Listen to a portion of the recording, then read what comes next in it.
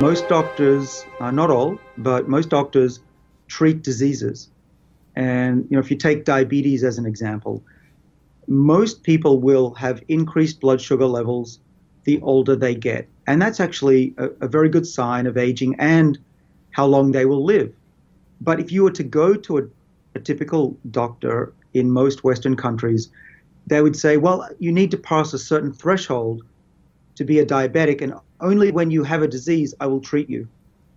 Go home and don't eat so many potato chips and get off the couch, but I'm not going to help you with the medicine until you actually have a disease. We know that a drug like metformin, which is, as far as drugs go, relatively safe, will delay type 2 diabetes if you prescribe it earlier. It's a very cheap drug, as drugs go. And so I'm encouraging doctors to think about prescribing metformin before diabetes actually occurs. And it's a lot easier to prevent a disease than to try to reverse it.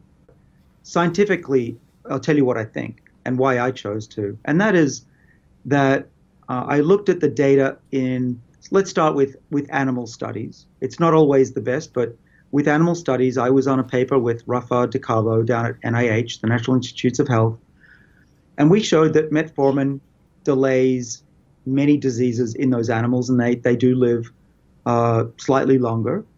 That's good. It's obviously not doing them a lot of harm. And then when I looked at the literature of other people who did studies on, one study was over 10,000 patients, veterans, that took metformin. Others, now 100,000 plus patients who have taken metformin.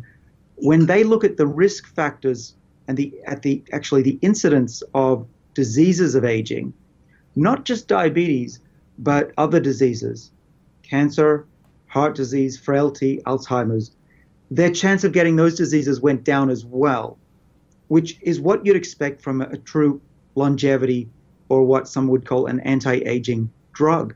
And here's the striking thing. Those patients were healthier having diabetes than people who didn't have diabetes. And that's remarkable. So what does that mean for people who don't yet have diabetes? I think it should be even more effective than those people who have been studied.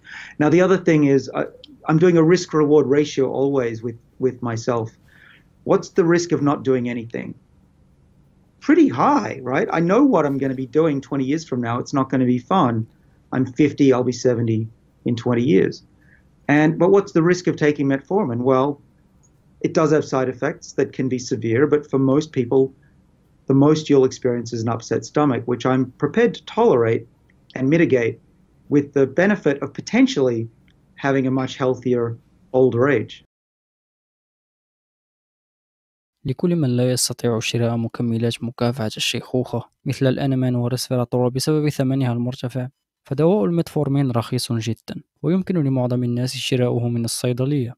لذلك إذا كنت لا تستطيع شراء مكملات مكافحة الشيخوخة بأكملها، يمكنك على الأقل البدء بالميتفورمين، لكن لا ينبغي تناول هذا الدواء لكل من يعاني من أمراض الكلى أو نقص في الفيتامين B12.